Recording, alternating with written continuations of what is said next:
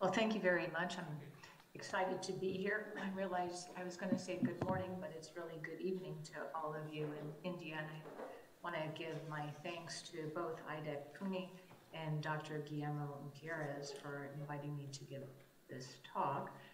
Let me just pull my slides up. Are you able to see my slides? Oh, no, ma'am. Okay, let me try this again.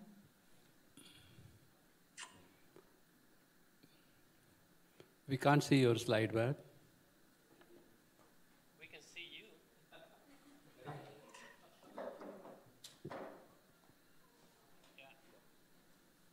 Yes, no.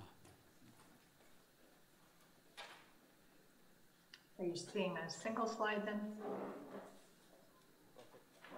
No, you are in a presentation mode. Please go to the full view. Yes. Okay, I should be in full view. Are you not seeing full view?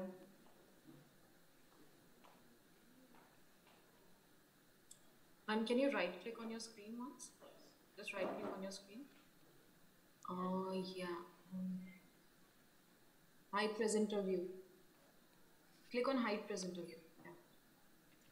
Yeah. Okay. That should be good? No, now do it on full screen mode first.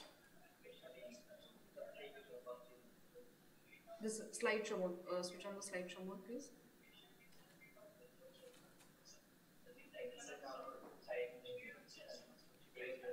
You know, I'm going to try this.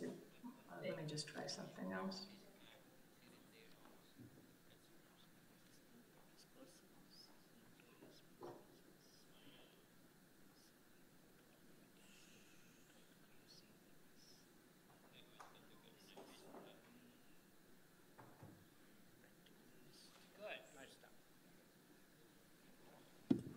Yeah, it's perfect. Yeah. Okay, great.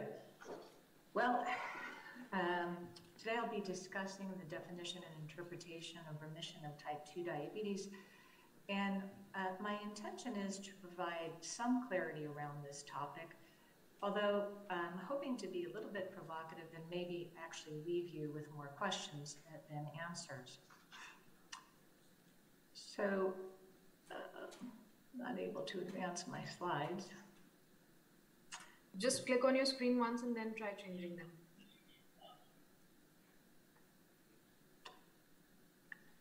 There we go. So much of this information is derived from the American Diabetes Consensus Statement that was published in these 4 journals in 2021.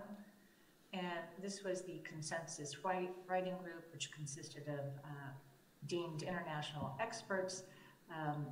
And I was privileged to contribute to that. I'm highlighting Professor Knox's name simply because he was generous enough to provide me with a couple of slides for this talk. So I have really 2 objectives, one of which is to explore the concept of remission as it relates to diabetes, but also explore that concept with respect to other conditions. And then I hope to facilitate our understanding that remission of type 2 diabetes is fundamentally driven by weight loss.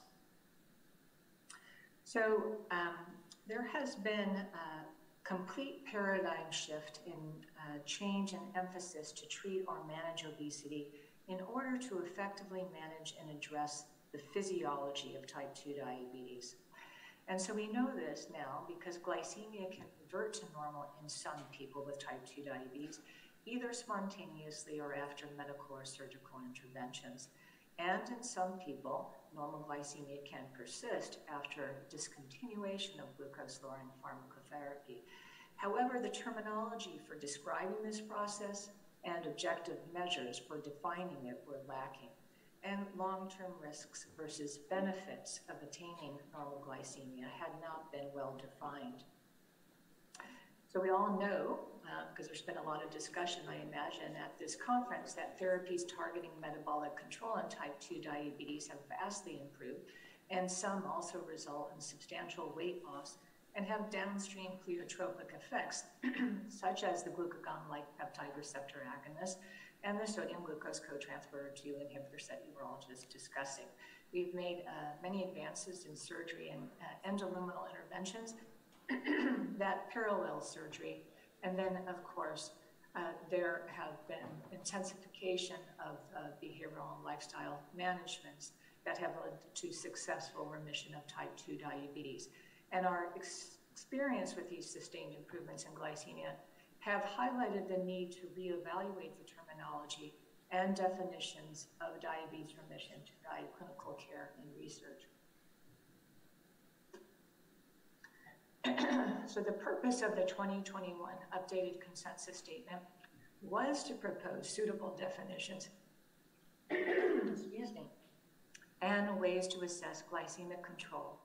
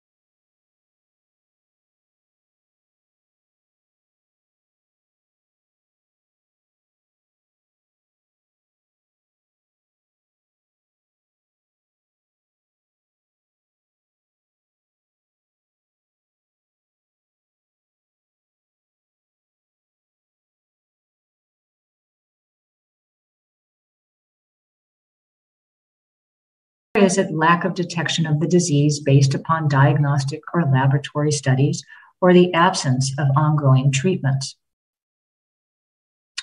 So I want to talk about this. So this is neoplastic disease as an example of a relentlessly progressive disease, nevertheless responding to therapy, and active disease, remission, and relapse are mutually exclusive categories, somewhat depending upon the sensitivity of the detection methods.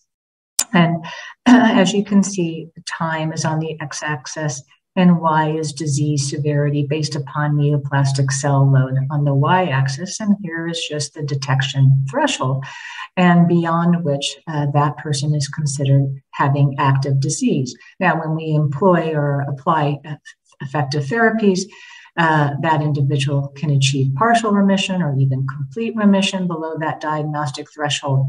But we do need to be very aware that relapse, of course, can occur. Now, I want to give this example of hormone receptor positive breast cancer, which is usually treated by lumpectomy followed by radiation therapy, sometimes chemotherapy, but many women can achieve remission. But how is that remission defined? Again, is it the absence of detectable tumor on imaging or margins free of disease on anatomic pathology? And what about post-treatment therapies? For many, many women, it's recommended that they take letrozole or tamoxifen or Arimidex for a period of 5 years. And what about surveillance? How does that factor into defining remission? If we're monitoring 3 months, that's very different than monitoring at 1-year intervals. And perhaps we can only consider remission when we're at retrospectively, that is time to recurrence or disease-free survival. I want to give another example. This is an autoimmune disease with which I'm sure you're all familiar and can commonly occur with people with type 1 diabetes. And here is just the composite of clinical findings such as diarrhea or weight loss, or even extraintestinal manifestations such as arthritis. Diagnostic procedure is really a small intestinal biopsy. And of course, there are biomarkers such as the anti-transglutaminase antibodies. Again, time on the x-axis and the GI symptom activity score on the y-axis, and here again is the detection limit, this threshold being somewhat arbitrary because there is a lot of intra-individual, not just inter-individual variability. But nevertheless, this is a waxing and waning disease. And the only sort of therapy is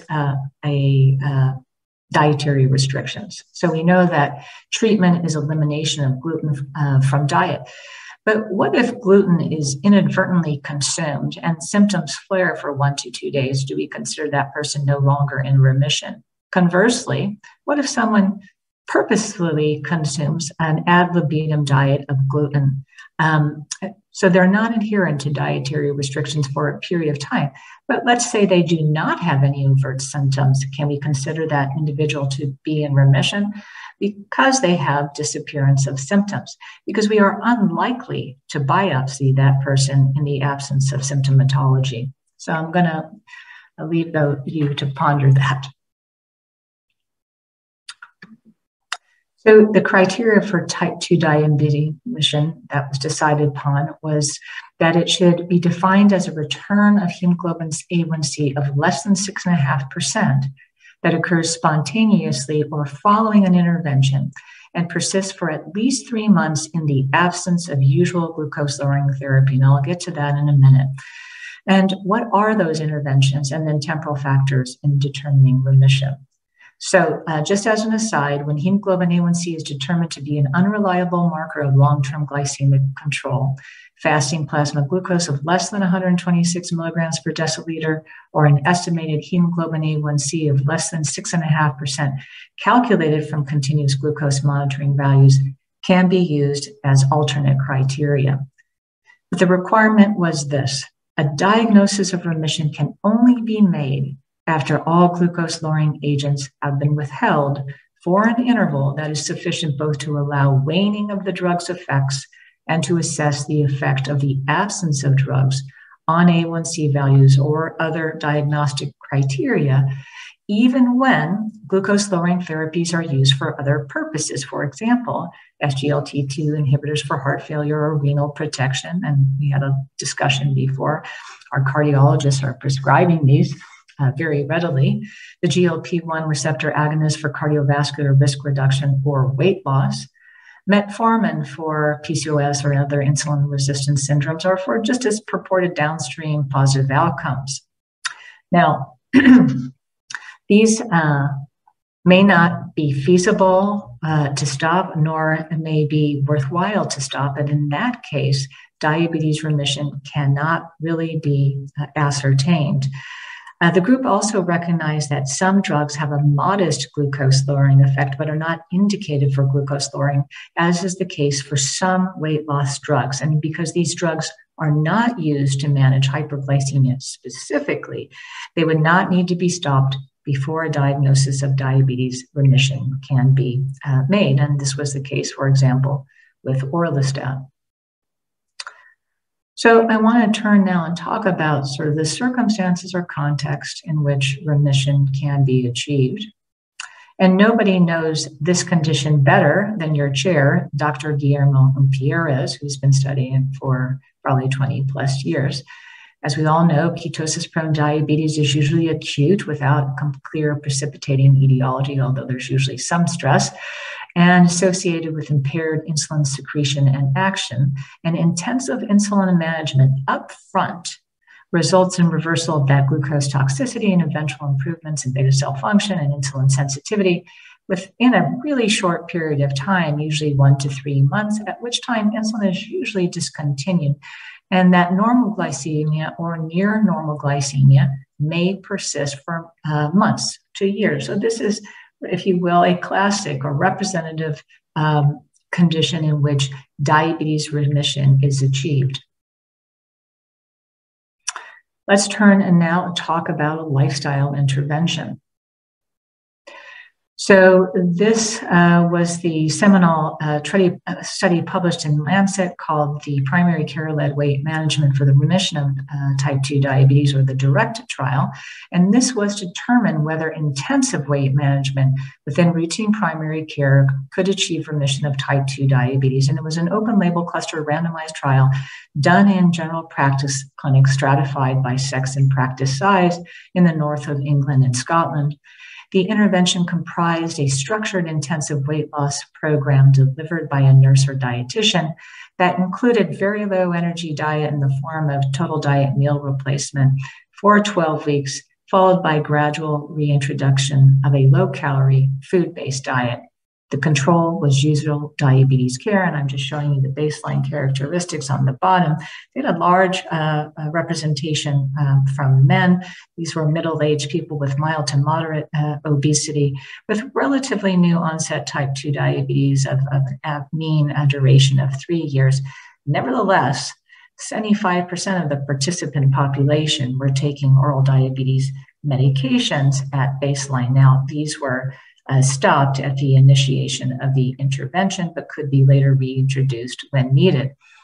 So here I'm just showing you on the right panel, the percentage achieving diabetes remission in the blue in the intervention group and gray in the usual care group. And as you can see, it was markedly better. There were 48% of the participants in the intervention group achieving diabetes remission at 12 years, defined by hemoglobin A1C of less than 6.5%, again, without drug therapy for a period of at least 2 months.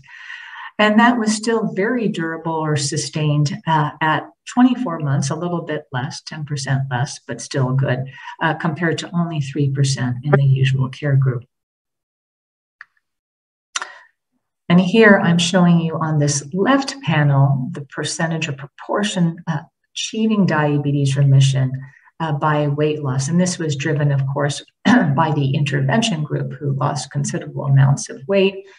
But as you can see, the more the greater the percent weight loss, the more likely one is to achieve remission. And we now know from other studies that have been recently published, that we used to sort of anchor on 10%, but it's probably clearly better if one achieves 15% or more weight loss. Now, that's very hard to do, but nevertheless, that's the threshold that we should be driving. Here on the right is again, let me just remind you that 3/4 of the participant population were taking drugs at baseline. And you can see out at 2 years in the intervention group, only 40% were on oral diabetes medications. There was obviously a worsening in the usual care group where 84% were taking diabetes. So lifestyle management can lead to type 2 diabetes remission, and it's relatively durable.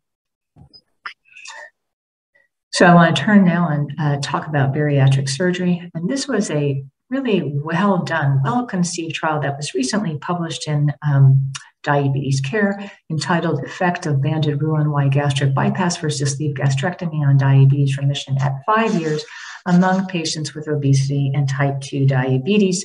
This is a blinded randomized clinical trial. And in fact, these were double-blinded in that patient and assessor were blinded. This is a study of 114 patients, 52% of whom were female, to determine whether a silastic ring, so think of gastric banding, on top of Roux-en-Y gastric bypass compared to laparoscopic sleeve gastrectomy produced superior diabetes remission at 5 years. And this was a relatively diverse population, including indigenous peoples of New Zealand. Part of the reason for this study was to demonstrate that adding that silastic ring on top of Roux-en-Y could lessen weight regain, and to demonstrate that type 2 diabetes relapse was tied to weight regain. So here I'm just showing you the baseline characteristics, and you can see they're stratified by duration of diabetes, and some having diabetes for longer than 10 years. They had really suboptimal control with baseline hemoglobin A1Cs in the 7.9% range. And as you can see, they were moderately to severely obese. But I'm just showing you the table from the paper of the primary and secondary endpoints at 5 years, which I have blown up in the next slide.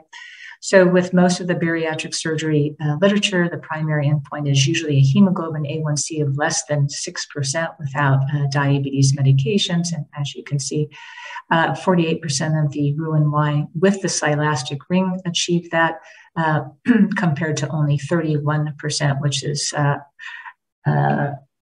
odds ratio of difference of 4.2. I'm going to just use the secondary endpoint just to align ourselves with the consensus report. So a hemoglobin A1C of less than 6.5%, where 33 or 62% achieve that in the Roux-en-Y with the silastic ring, compared to only 51% in the laparoscopic sleeve group. So the primary outcome, the hemoglobin A1C of less than 6% without any glucose-lowering medications, was just excellent. We do know that nadir hemoglobin A1C was reached by about 24 months after both procedures, and it was maintained, as I'll show you on the next slide, through to 5 years on fewer diabetes medications. Diabetes remission at 5 years was more likely after the sleeve at 47% compared with, Roux-en-Y at 47% compared with sleeve gastrectomy at 33%. There was missing data on 6 individuals. But diabetes remission was related to the magnitude of weight loss. Participants who underwent laparoscopic Roux-en-Y gastric bypass with the sling had a greater percent body weight loss from baseline than those who underwent sleeve gastrectomy. And this was about 27% versus 16%, with an absolute difference of 11%. And the difference in absolute weight change, as I'm showing you on this graph from baseline between those who underwent Roux-en-Y gastric bypass versus sleeve, was 12.2 kilograms, or a difference of 4.7 kilograms per meter squared, or a reduction in units of BMI. So here I'm just showing you on the top panel change in hemoglobin A1C from baseline out to 16 months in the Roux-en-Y gastric bypass group in the closed circles, and in the open circles, laparoscopic sleeve gastrectomy. And as you can see, again, they reached their nadir A1C at about 24 months, and this was relatively sustained for those who underwent the Roux-en-Y versus those who underwent sleeve. And then you can see, as I told you before, the reduction in BMI. And clearly the weight loss was greater in the upfront in the Roux-en-Y gastric bypass, and relatively well sustained compared to the laparoscopic sleeve gastrectomy. So what was very compelling was, if you look at insulin, nearly 25% or a quarter of the population was taking that at baseline, and very few were taking it at follow-up, although clearly superior in the Roux-en-Y compared to laparoscopic sleeve gastrectomy. And also, nearly 3/4 of the participants in the silastic ring Roux-en-Y gastric bypass were taking no drugs at 5 years, 58% in the sleeve gastrectomy group. But there were a handful, a quarter of the patient population in the Roux-en-Y gastric bypass, although this was worse for sleeve gastrectomy, were taking 1 or more drugs at follow-up. So I want to turn and talk about incretin therapy, and I'm just going to give the example of this novel dual incretin therapy, though it will be triple therapy on the market pretty soon. These are GIP, GLP-1, and they work on many receptors and tissues.